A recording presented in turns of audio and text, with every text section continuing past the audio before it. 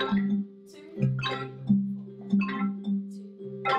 am a classroom music teacher at Neutral Bay Primary School. Currently I'm teaching 3rd grade, 5th grade, 6th grade and 2nd grade students. When the Musica Viva booklet arrived in the mail and I saw that there was the opportunity to have some Aboriginal people from North East Arnhem Land come to the school, I got really excited, as did the principal, to give the children an authentic opportunity to meet some Aboriginal people who live in a more remote area than we do here in the city, and to experience firsthand some Aboriginal culture with an educational program supporting that was very appealing. Did you know that Australian native honeybees don't sting? I knew very little about Aboriginal culture, in fact almost nothing. We've got this culture in Australia that lasts for 40 to 60,000 years, and it is so rich and exciting and full of a beautiful respect for the environment, which personally I feel is a really great thing that we can learn from traditional Aboriginal culture. And I think it's a culture worth celebrating. It's wonderful. So I got really excited about it. I liked the fact, and that was the honeybees didn't sting, and I already knew that.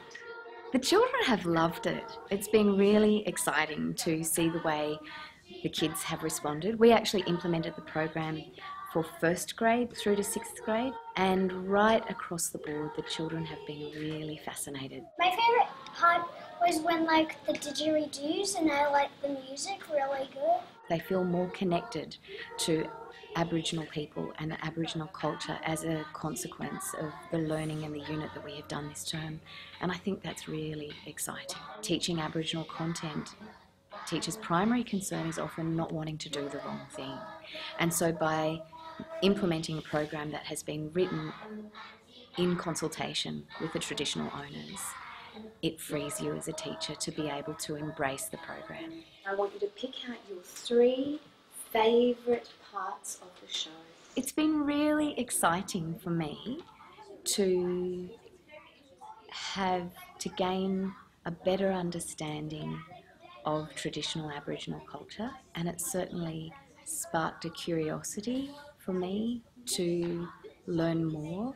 I guess it's touched me personally, partly because I'm passionate about my teaching, and I feel that this is a whole area, arts related, for me, because I'm a music teacher.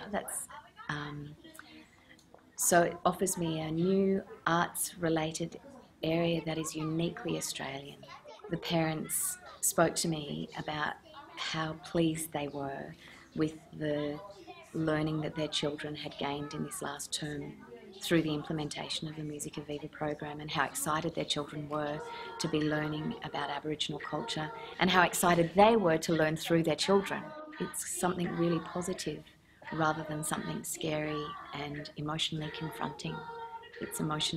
Can be an emotionally welcoming experience.